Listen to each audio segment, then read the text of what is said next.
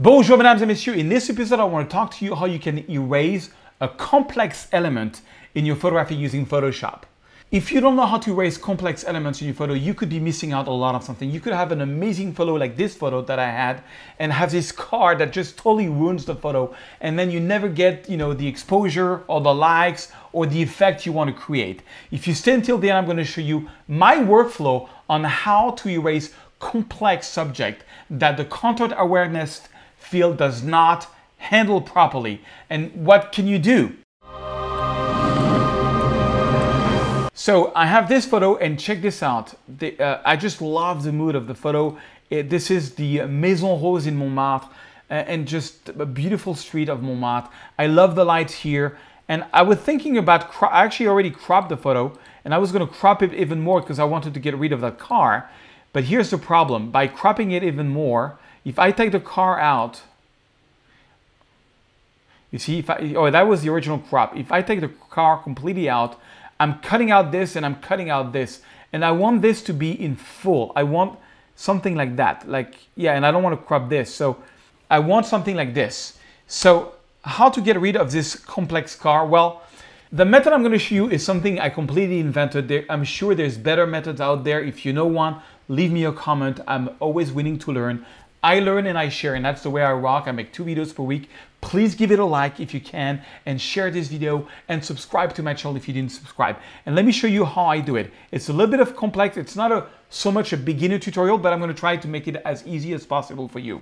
So the first thing that I do is I duplicate my original layer so that I'm not working on the original layer, and so that we can compare things.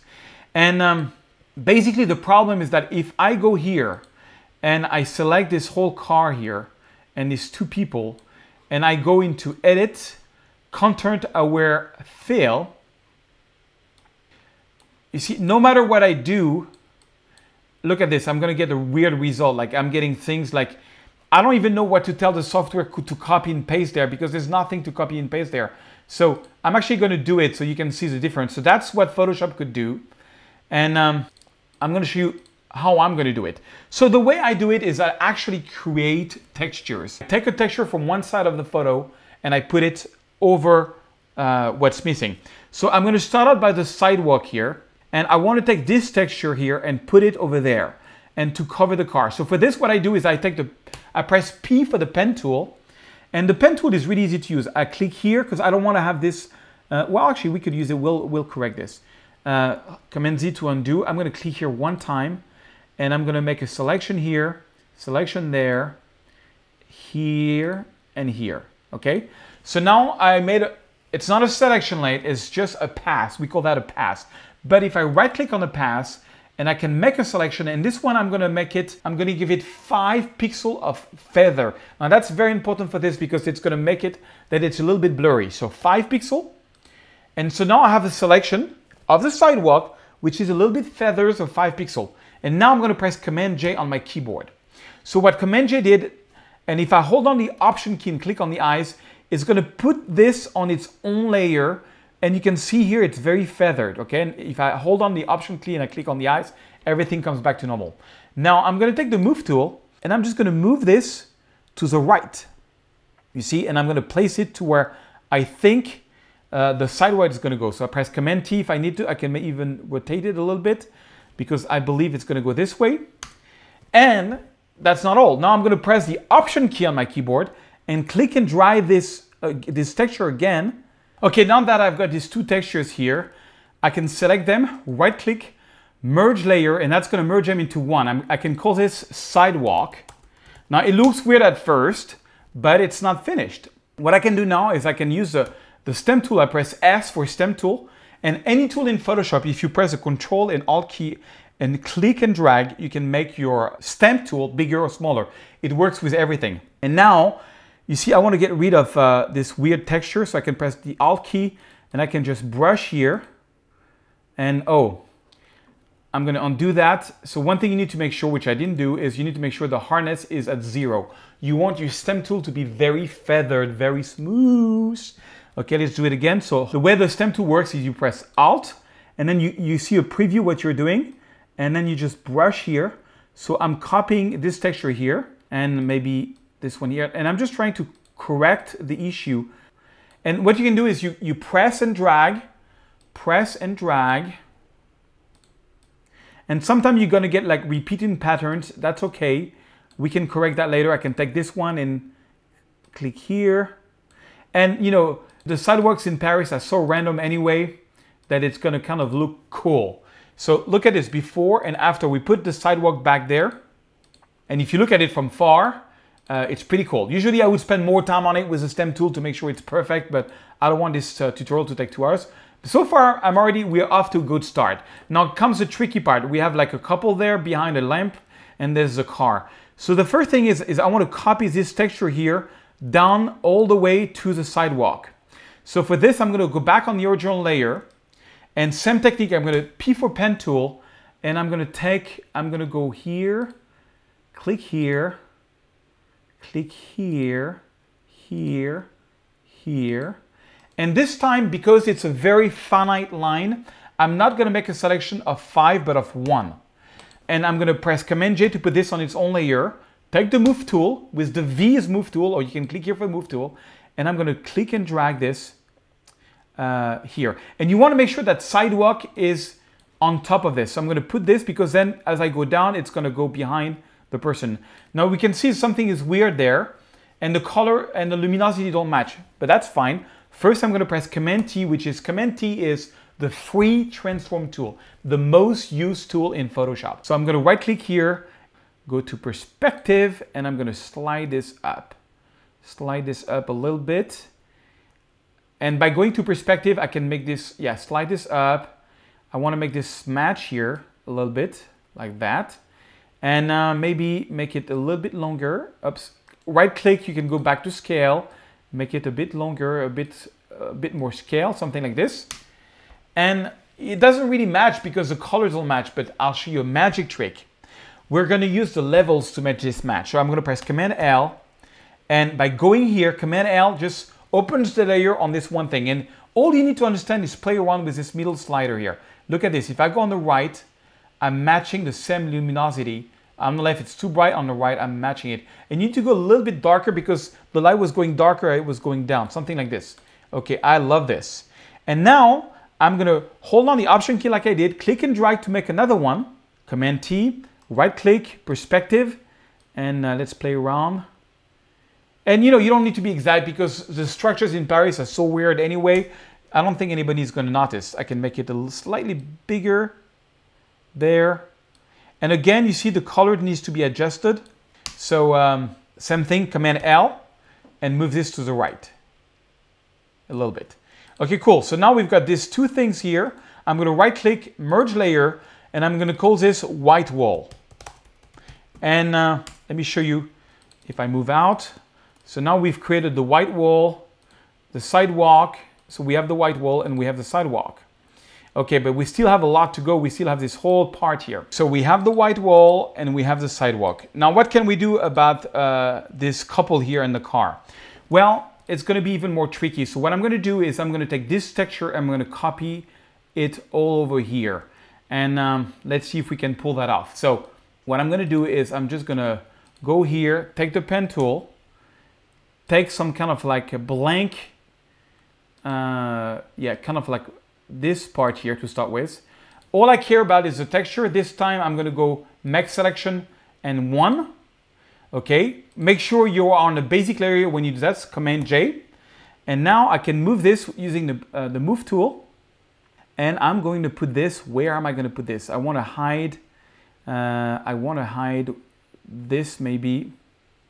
Yeah, I want to hide this. So I'm going to zoom in. And again, Command L. Check this out. And I'm going to make it match. Ooh, make it match. Okay, we can see there's still some stuff there, but already the matching really works well. Okay, and now I'm going to hold on the Option key with the Move tool. I'm just going to click and drag one more here. And because we have sidewalk that's on top, that's kind of cool. And same thing, Command L to make it darker. You have to make it darker as it goes down. Okay, we have some things, but we'll take care of that after. And then Command Alt, I'm going to put this here on the side. Here, Command Alt, here, and Command Alt here. So yes, we can see some things. So all these layers, I'm going to select them all, press right click, merge layer, and I'm going to call this green wall. Okay, and so we still have this part there, but okay, so now to make this match, what you can do is just use the stem tool as we did before, and you just take like some kind of the middle of the texture here, and you just, oops. And make sure when you use the stem tool that all layers is active, so that everything, you know, in case I want to pick some of that texture and mix it, it's there. And I can use the stem tool just to mix things together. Oops. Command Z if you do something weird like I just did.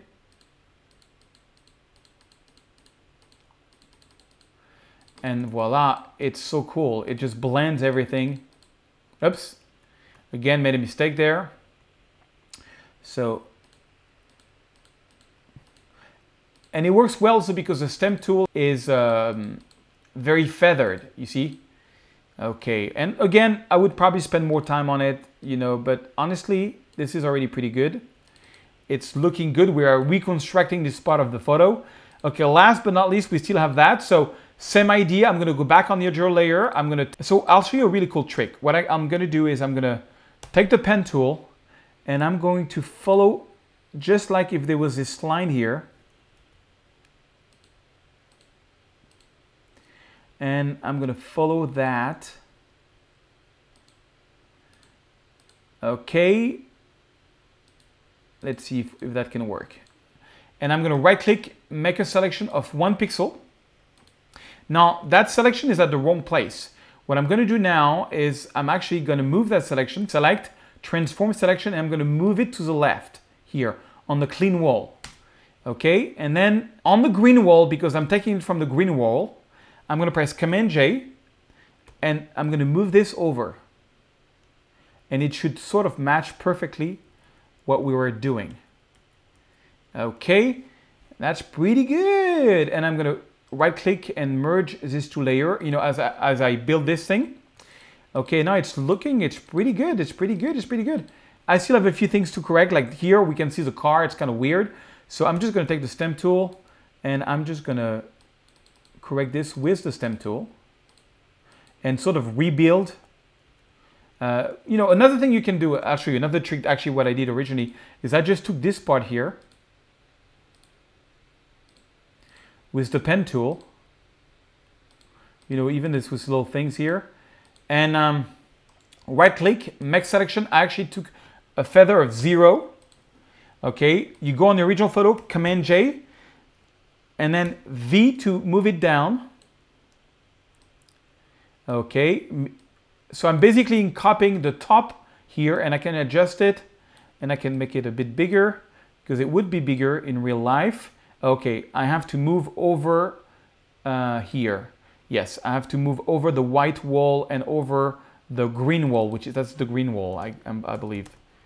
All right, let's see, is that the green wall? I'm gonna press a hold, yeah, that's the green wall. Okay, perfect. That's the white wall, and that's where I am now. Okay, cool. So we call this the lamp. And Command T, and I'm just basically gonna make it smaller here. You can move it also using the arrows on the keyboard, and I'm just reconstructing the lamp. Look at this.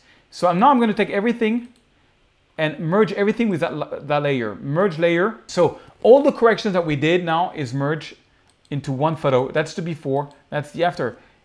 Pretty good. Now, to make it even better, we can see here there's something weird. So on the image, I'm going to take the pen tool again, and I'm going to make some kind of random selection here, where basically this is called ambient inclusion. It's supposed to be a shadow here. It's supposed to be like a very neat shadow.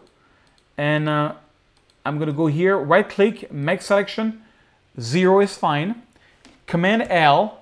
And again, I'm going to go to the right. I'm going to darken this whole thing here. Okay, Command D. Now, you see it's too bright. So I'm going to basically right click. I went Command Z, make selection, and I'm going to go maybe 3 radius. So now it's a little bit feather, Command L, and maybe not that far, just a little bit, just to make this a little bit darker. Yeah, that's kind of cool. And yeah, I don't think anybody's going to notice that. And you know, I could spend more time with the stem tool, making sure everything is perfect. There's a bit of a bleed there, you know, but you get the general idea. Basically, the workflow is always the same. Number one, take a texture from one side, put it to the other. Number two, use the levels to match the luminosity. Number three, use the stem tool to make it match completely. And it's like a patchwork, but this photo, guys, was kind of like my most liked photo on Instagram over the last month, and I want to share this with you. You actually can download this photo, and I give you a little challenge. You try to do the same thing that I just did and post it on Instagram, tag me at PhotoSearch, and I will share the best on my story. So you do a story, you put at PhotoSearch on your story so I can share it, because you can only share stories on Instagram. Put your name on it, and the one who did a good job, I'll share it, and you're gonna get some good followers out of my 80,000 followers on Instagram. All right, guys, I hope you learned something. If you know a better way of doing this, just leave me a comment, tell me how you're doing it. And that's how I've been doing it for 15 years. And I will see you next Tuesday.